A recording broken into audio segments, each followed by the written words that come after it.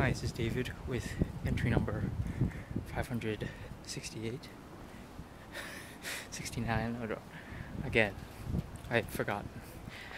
You would think that it would be pretty easy to kind of recall or at least remember the order of these things, but, you know, for whatever reason, it is very easy to forget for me personally. Currently in Hapjeong, in between kind of like two different stations, I suppose, subway stations on two different lines. So it's a pretty nice area, as you can see. It's very residential. A lot of old school apartments that are like this kind. I don't know if the camera can pick it up, but they're like small, four or five levels, and not like high rises. Definitely not high rises. They're cool. I'm sure they're a bit unique in their interior design, but I'm sure that someone like me would like to live in an old school place like that, because I bet they're a bit bigger than the new style apartments.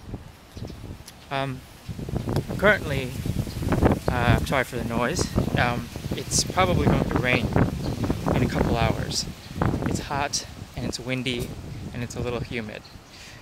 And when you put those combinations together, that just spells showers. So I've got my nice waterproof hat on, so hopefully that'll protect me. If you haven't noticed, this has been a bit of a meandering entry. It says 2 minutes on the timer. So there's not a whole lot I gotta say today. Apologize for it being short and of not having a lot of substance. But everything is good for me so far. Nothing has really changed drastically since the last time I recorded. Still pretty much a pretty good life. But yeah, I'm trying to think. I have been meeting with my pupil, and it's been a very good experience, I would say. It's been interesting, and kind of the biggest takeaway. Excuse me, I'm gonna quiet my voice for a second. The biggest takeaway has been the fact that I'm learning day by day, or maybe lesson by lesson, the kind of importance and rebuilding up the skill. Sorry about that. There's got the chopper. Rebuilding the skill of conversation. You kind of take it for granted, I think, the kind of ability that is required for good conversation. And historically, people like barbers and shoe shine guys and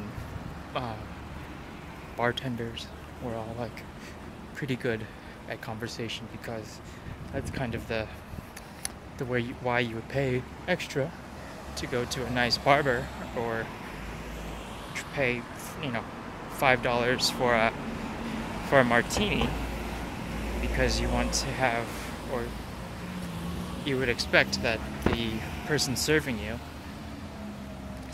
you would be good at keeping up with conversation. And it's really something that I think is pretty cool. It's a skill that I think a lot of people take for granted, and it doesn't to be honest, it's not a difficult skill to work at. Really, it's just talking and keeping the person you're talking to intrigued enough to continue conversation. So in that regard, it's pretty easy. But to get good at it is just really requires involving your conversation partner in more kind of poignant questioning. It's easy to just ask a lot of surface level questions, but it gets a little bit more difficult when you want to ask things that are more personal and have the potential the potentiality to cause some offense, and it's learning how to play this line, or tease this line, where you can get people to give out personal or share personal information, but also not feel that they're oversharing or possibly afraid of offense. And you have kind of the masters of this wrote books about it, and when you're really good, you're called charismatic. And it's just something that I found interesting, and maybe I'll share more about it on the weekend, because it is something that I've been giving a lot of thought to, kind of what makes for good conversation. But anyway, that's about it for today. Thanks for watching, and I'll talk with you soon. Bye.